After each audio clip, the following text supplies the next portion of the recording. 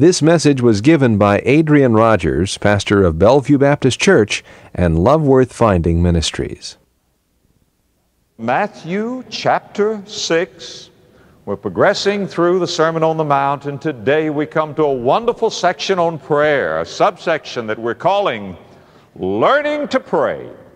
How important it is that we learn to pray. Listen to me, my friend. The time will come, if it is not already here, that when for God to answer your prayer will be the most important thing to you on this earth. You can learn many things, but you can learn nothing better than to learn how to pray.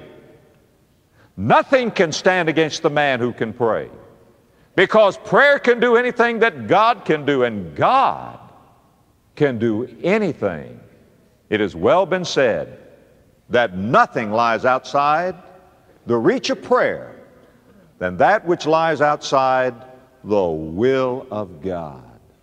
You do not have a need, but what proper prayer would help you to attain that which you need. You do not have a failure in your life, but what proper prayer would have avoided that failure. You do not have a burden, a heartache, a tear, or fear that proper prayer cannot help to remove, to soothe, to bless, to help, to heal. I'm telling you, my dear friend, that prayer is the order of the day. The disciples asked the Lord Jesus, teach us to pray. Here's what the Lord Jesus taught. Look in Matthew chapter 6 and verse 9. After this manner, therefore, pray ye. Before we even read the prayer, let me say this is not primarily a prayer to be recited. Our Lord has already warned about vain repetitions. Sometimes we'll be in a public assembly and someone will say, let's all stand and say the Lord's Prayer. Well, friend, you don't say prayers. You pray prayers. Suppose I come and sit down in your living room and you look at me and say a conversation. You see, that just doesn't fit, does it? Prayer is not talking at God. It is talking with God. It is not rattling off beautiful thoughts, even verses of Scripture. Jesus is giving us a model prayer. Jesus is saying, pray like this. Now let's look at it and see. After this manner, therefore, pray ye, Our Father which art in heaven, hallowed be thy name. Thy kingdom come. Thy will be done in earth as it is in heaven. Give us this day our daily bread, and forgive us our debts, as we forgive our debtors. And lead us not into temptation, but deliver us from evil. For thine is the kingdom, and the power, and the glory, forever. Amen. What a mighty prayer. Because, friend, there is a world of truth packed in this model prayer that the Lord Jesus Christ gave, that has endured through the ages. And so today, we're going to spend our time on one verse primarily, and that is verse 9. The way the prayer begins, Our Father which art in heaven, hallowed be thy name. The title of the message, When We Say Father. Now, what happens when we come to God and say, Father? Well, basically three things. And number one, we express His nature. He is a Father. What do we call God when we pray? Do you know what Aristotle called God? If this doesn't leave you cold, nothing will. Aristotle, the philosopher, called Him the unmoved mover. The unmoved mover. That is, there's nothing we can do to affect Him. He changes everything, but nothing changes Him. He's unmoved. Thank God He is not unmoved. He is touched with the feeling of our infirmity. Huxley, a more modern philosopher, called Him the eternal unknown. You'll never know Him. You can't know Him. That's what Huxley said. Arnold called Him the absolute unknown. That just leaves me cold. Then our kids have been going to the movies. They want to call Him the Force because they've been watching Star Wars. The Force. But 167 times in the Gospels, Jesus called him Father. Father. And when you say Father, you express His nature. God's nature is the nature of a father. Now, we don't call Him Father because we know fathers.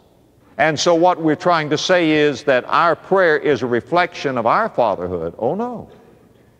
Our concept of father, and the very fact that we are human fathers, is that we are made in His image.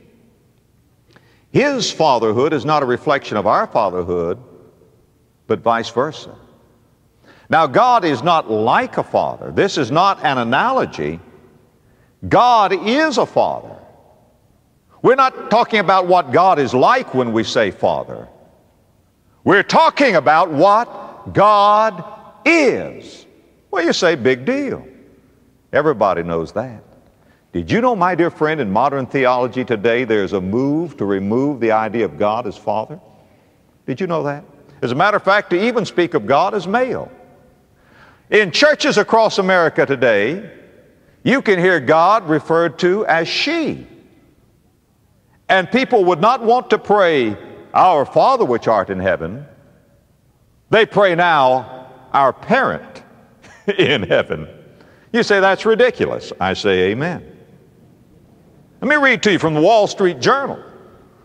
The prestigious Wall Street Journal, Monday, April the 27th, 1992. Here's an article. I have it clipped. The Lord's name. Image of God as He loses its sovereignty in America's churches. More worshipers challenge language that describes the Supreme Being as male.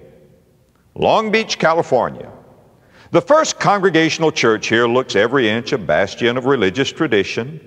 Inside the imposing Italian Renaissance structure, graced with delicate rose windows, are mahogany pews and a grand old pipe organ. Then the Sunday service starts. Quote, may the God who mothers us all bear us on the breath of dawn and make us to shine like the sun and hold us in the palm of her hand. So intones Mary Ellen Kilsby, the pastor. A more local theologian said this, and I quote, I don't think our conception of God will ever stand again, says Joseph Howe, Dean of Vanderbilt University's Divinity School in Nashville, Tennessee. In his public utterances, Dr. Howe alternately refers to the deity as she, then he. Quote, I don't think anyone would want to defend a view that God values males more than females, but that's exactly what traditional language does, he says.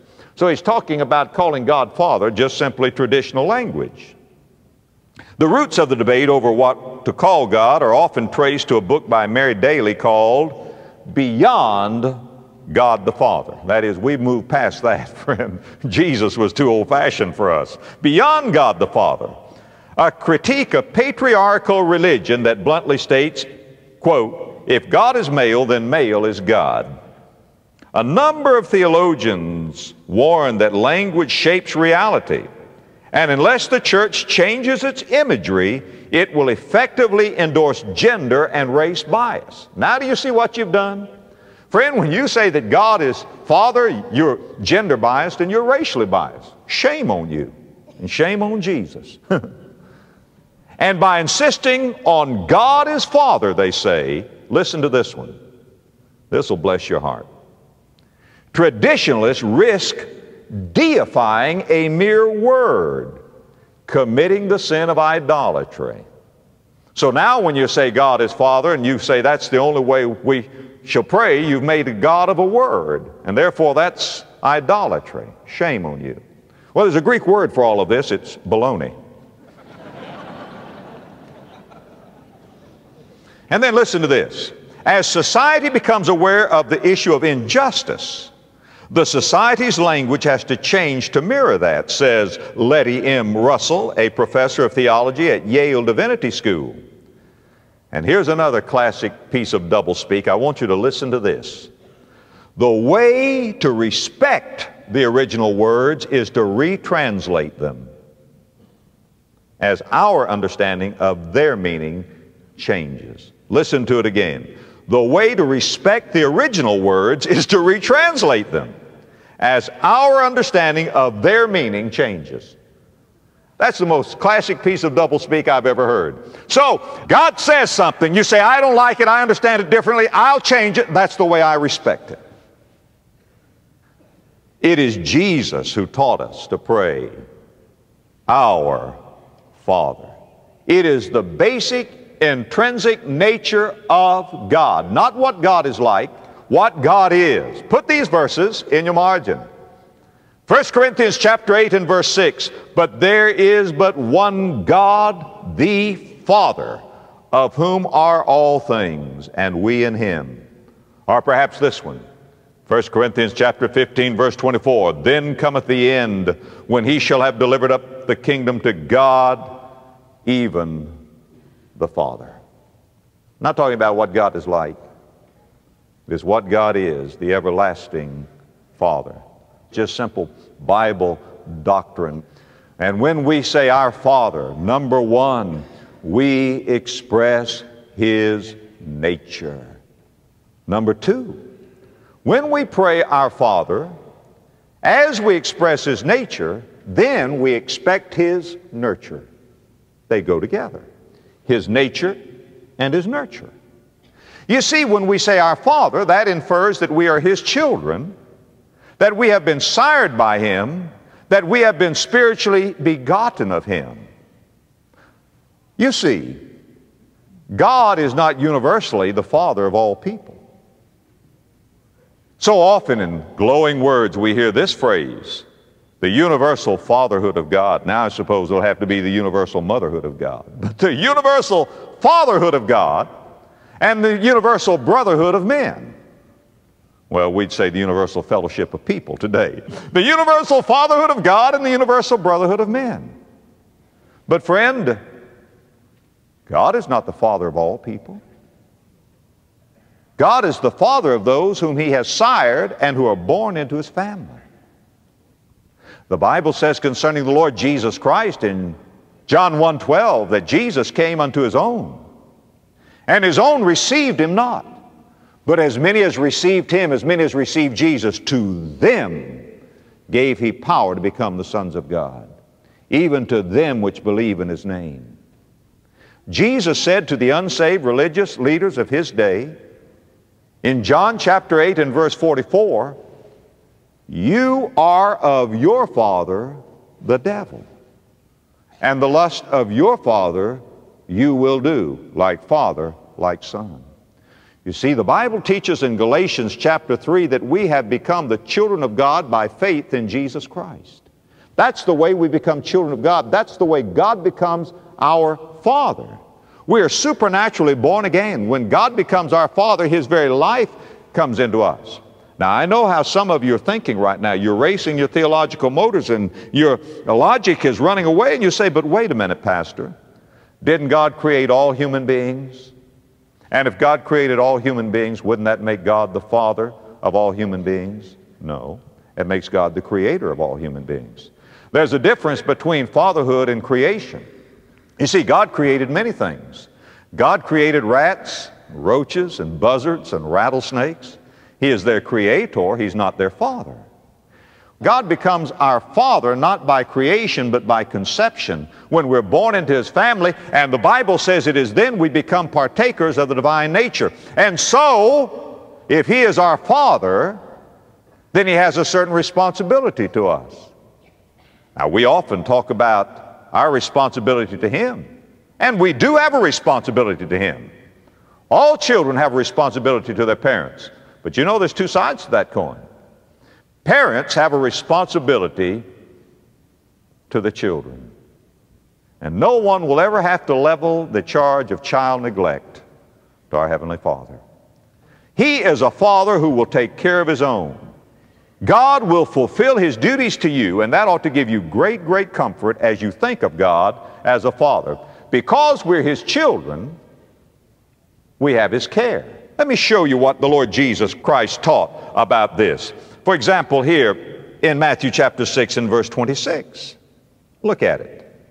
Behold the fowls of the air, for they sow not, neither do they reap nor gather into barns, and yet your heavenly Father feedeth them. Are ye not much better than they? And for all the animal rightest people, again, the Lord Jesus Christ makes an intrinsic difference between men and animals, and especially between the children of God and animals. What's he saying? He's saying, look, you see these birds? Your heavenly Father, not their heavenly Father, your heavenly Father feeds them. Aren't you better than they are? Do you see the logic of our Lord? What farmer would feed his chickens and starve his children? The God who takes care of the fowls of the air is the God who cares for you, because you are His. You're the object of His care. You're a child of God. You're not a beggar. Children don't beg for their food. God is going to take care of you. You see, because of the Father's nature, we express His nature, we expect His nurture. We can say, God, you are going to care for me, but not only do we have the Father's care, along with that, we're going to have the Father's correction. Look in chapter 6 and verses 14 and following. For if ye forgive men their trespasses, your heavenly Father, do you see it? Your Father will also forgive you. But if ye forgive not men their trespasses, neither will your Father forgive your trespasses. Now we're speaking not of the Father's care, but the Father's correction. He's not a doting Father. He's not a father who says to his children, live any way you like and I'll not correct you. Because I care, I will correct you. And the classic passage that goes along with this, I would like for you to put in your margin, is Hebrews chapter 12, verses 5 through 7. And that speaks of the Father's correction in a very plain way. Whomever the writer of Hebrews was, he says this, and have ye forgotten the exhortation which speaketh unto you as unto children? My son, despise not thou the chastening of the Lord, nor faint when thou art rebuked of Him. Now, to be rebuked means to be scolded. To be chastened means to be whipped. Verse 6, for whom the Lord loves, He chasteneth, and scourgeth every son whom He receiveth. And then listen to verse 7. This is Hebrews 12:7. Listen to it clearly. For if you endure chastening, God dealeth with you as with sons. For what son is he whom the Father chasteneth not? If you're a child of God, God loves you too much to let you get by with sin. Sometimes people join the church, they get baptized, they continue to live in sin, and nothing ever happens. And they say, well, God surely must love me. God lets me get by with sin. God doesn't love you like He loves His own children. For whom the Lord loves, He chastens. Had you been His child, God would have carried you to the woodshed. You say, why doesn't God chastise me when I live in sin? Because you've never been saved. This passage in Hebrews 12 goes on to say, but if you be without chastisement, whereof all are partakers, then are you bastards and not sons. You say, Pastor, that's strong language. What does that mean? Just simply means this. God is saying, if you were my child, I would have chastened you. But since I didn't chasten you, you're not truly my child. You may appear as my child, but I did not legitimately father you. You are not truly born into my family. I'm not your father. Somebody else is your father. If I were your father, I would have carried you to the woodshed. If you're without chastisement, it's just simply a sign that I never really fathered you. Now, if a mother goes to the front yard and there's some children out there in a fuss and in a squabble, that mother calls her own children in and she chastens them, or the father chastens them. But you don't whip and punish the neighbor's children. You better not in this day and age. You'll get in serious trouble. They're not yours. You chastise your own. And so it is with God the Father. Do you know the difference between how God deals with a child of God and a child of the devil? You see, God deals with His own children on a cash basis, and God deals with the devil's children on a credit basis. God deals with us as a father. He deals with them as a judge. God deals with us now. God deals with them at the judgment. Romans chapter 2 verse 5 speaks of the unsaved, and it says like this: "But after thy hardness and impenitent heart, you treasure up wrath against the day of wrath." That is, you're putting judgment in the bank. You're just treasuring it up against the day of wrath and the perdition of ungodly men. Romans 2:5, one of these days, God says, I am going to deal with you not as a father. I'm going to deal with you as a judge at the final judgment. He deals with them on credit. They're just putting it in the bank. But He deals with us day by day. As soon as you sin as a child of God, the Father steps in to chastise. I've said many times from this pulpit, when God saves you, He doesn't fix you up where you can't sin anymore. But He sure does fix you up where you can't sin and enjoy it anymore. Do you know the difference between cash and credit? I learned that as a youngster. I guess I was about 5. I went with my dad in West Palm Beach, Florida, to the community grocery store on Georgia Avenue up on the hill. My brother and I were in the store that day, and I saw something that astounded me. My dad went into that store and bought some groceries, and as he walked out, he said to the man behind the counter, "Charge it." I'd never heard that word, charge it. And that man wrote something down in a book, and my dad just waved and walked out. I thought, that's the most amazing thing I've ever heard. Never heard that word before. Charge it. I went again and I watched. My dad walked in there, bought some groceries, and said to that man who knew my dad very well, "Charge it." My dad didn't even sign his name. That's the kind of business they had in those days. And that man wrote something down the book, and my dad walked out. I said, I told my brother, I said, I think we have something here wonderful. We have discovered a very special word. So we thought we'd give it a trial run. We put some money in our pocket just in case it did not work, and bought some soft drinks, stayed around the store for a while, and on our way out, we looked to the man and we said, "Charge it." He nodded his head and we walked out. We thought we'd found the key to Fort Knox.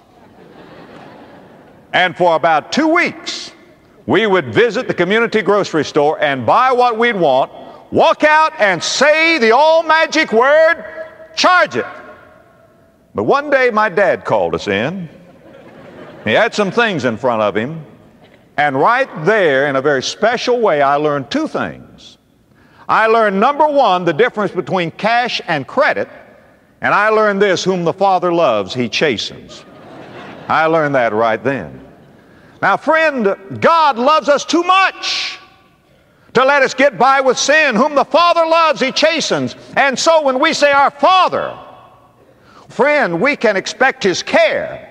Indeed we can, and we can expect His correction. If you forgive not men their trespasses, neither will your heavenly Father forgive you, and so forth. Whom the Lord loves, He chastens, because He is Father. Not only can we expect that, but we can expect His companionship. Did you know He loves to be with us? What kind of a relationship is a father and son relationship? It is a wonderful relationship. Father and daughter relationship. It is a wonderful relationship. I'm called by many things. I have many names. I'm called Pastor. I am called Adrian. There's someone who calls me honey. And there are those who call me Daddy. And some call me Papa. And I can just tell you, folks, that there are days when I get very, very busy. And I'm pressed, and I have certain deadlines. For example, I preach about 6 times a week at least. And when I get ready to preach, I've got to be ready to preach, just like taking off an airplane. Pine trees are at the end of that runway. You better get off the ground. And it's time to preach, and I face a lot of deadlines. Sometimes the phone will ring. Now, I don't want to answer the phone, but I know I must. And I pick it up, not knowing what I will face on the other end. And when I hear somebody say something like, "Hello, Daddy," friend, it makes all the difference in the world. I mean, then I want to answer that phone. If they say, Papa, it makes a double difference. I want to talk because these are mine. They're my children. And our Lord is speaking. And when we come to Him, we're not talking about the unmoved mover. We're not talking about the unknown absolute.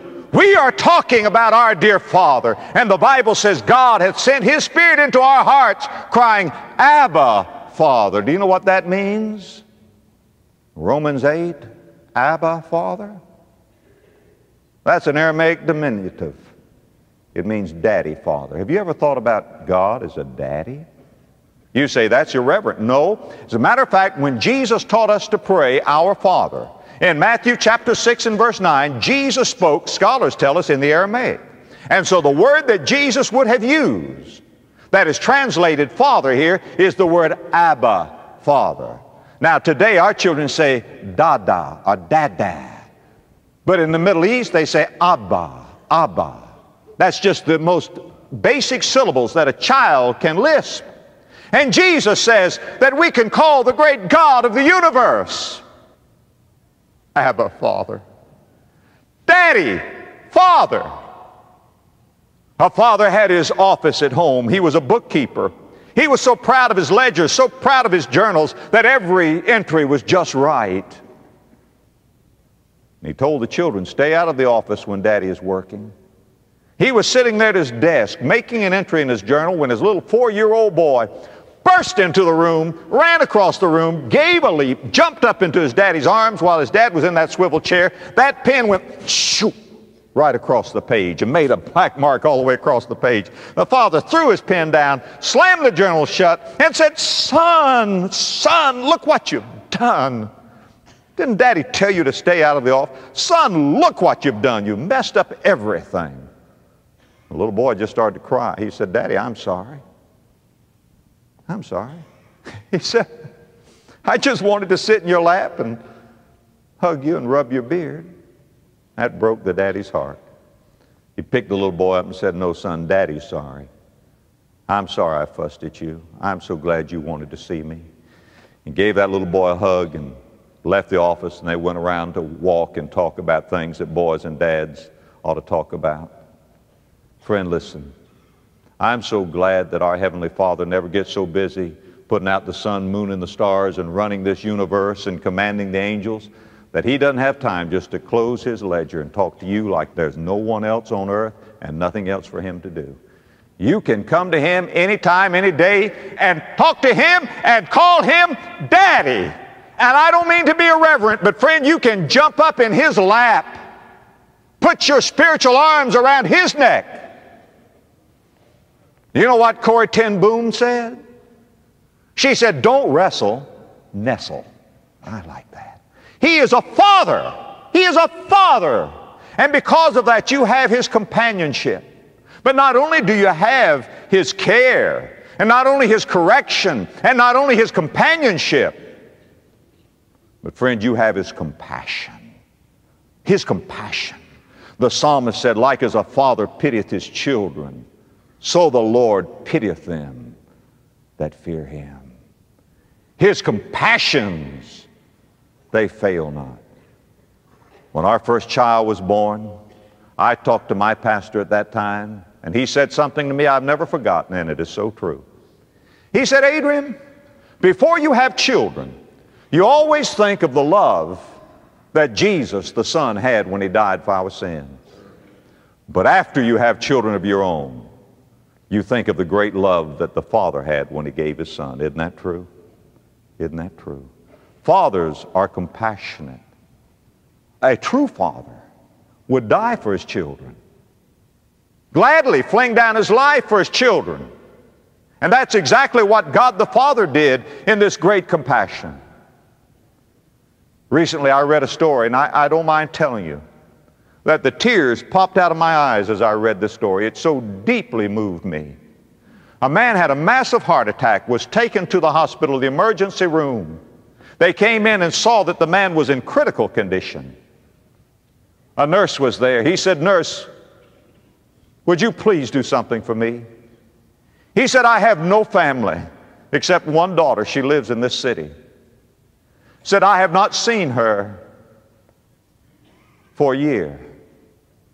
Would you please call this number and tell her that I am here in this hospital and I really want to see her?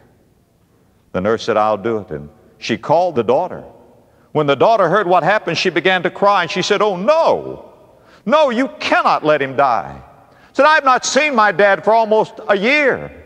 The last time I saw my daddy, we had a terrible argument. And I told my daddy I hated him. I don't really hate him. I didn't hate him then, but I was so full of pride. I was so hurt. Please don't let my daddy die. I'll be there in 30 minutes. I want to see my daddy alive. Please don't let him die. I'll be there in 30 minutes. But then code 99 was sounded, and that man's heart began to give its dying gasp. And all of the personnel came in and began to frantically work over him and to pound on him and to shock him and to do all of those things to get that heart beating again. But they were just pulling the sheet over him when the girl burst through the door. She was too late. And the nurse stood aside, and she'd been praying, God, don't let him die if she gets here. And the nurse watched as the doctors were talking to this girl and as she put her face in her hands and began to weep. The last words she'd said to her daddy on this earth were, I hate you. And now he's dead. The nurse, not knowing what to do, said, maybe God can use me. The nurse went and put her arms around this girl and let her cry for a while and said, would you like to go in where he is? The girl said, yes. The girl said, I never really hated him. I never really hated him.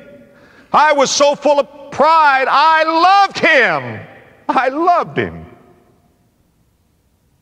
Went into the room. This girl just buried her face in the sheet and wept. And the nurse looked over there on the nightstand, and there was a note there on the nightstand. And the note said this, Dear Susie, I want you to know that I love you and I forgive you. And I want you to forgive me. And Susie, I know you love me, Daddy.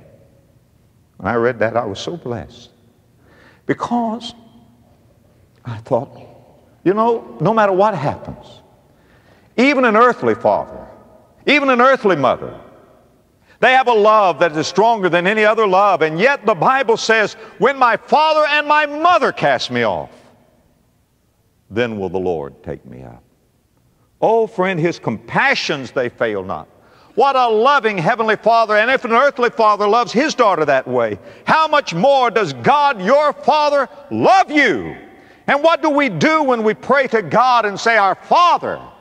Well, we express his nature. He is a father. We expect his nurture. He is a father who cares. He is a compassionate father. He is a companionate father. He, my dear friend, is a correcting father. Think of your great God as a father. Not only do we express his nature, and not only do we expect his nurture, but, oh friend, we exalt his name. Listen to what it says. Our Father, which art in heaven, hallowed be thy name. Hallowed be thy name. When you pray this way, you exalt his name. Now, in order to do that, listen, first of all, you must know what the name is. What the name is, you must recognize the name. Hallowed be thy name. Well, what name is that? What name is the name above all names that we hallow when we pray this way? Did you know that Jesus Christ, when he was here on earth, said this to the Father, Father, I have manifested your name. Did you know that in Isaiah chapter 9, verse 6, the Bible says concerning Jesus, his name is wonderful? Did you know that in Philippians chapter 2, verse 9, I believe the Bible says that God has given Jesus Christ, are you ready for this? A name which is above all names. A name which is above every name. There is one name that is above every name. You know what it is? Jesus. Would you like to say it? Jesus. Say it again. Jesus. That, my friend, is the name above all names. God has given him a name which is above every name. Jesus said, Father, I have manifested your name. Now, you recognize the name and then you reverence the name. Hallowed be thy name. You see, when we say that God is our Father, intimacy does not mean irreverence. Oh, we're to give him praise and honor and glory and majesty. Hallowed be thy name. Never speak disrespectfully just because you can sit in his lap and put your arms around his neck spiritually. But not only do you recognize the name and reverence the name, oh friend, rely upon the name. Jesus said in John chapter 14, hitherto have you asked nothing in my name, ask and ye shall receive. If you ask anything in my name I will do it. That's so wonderful.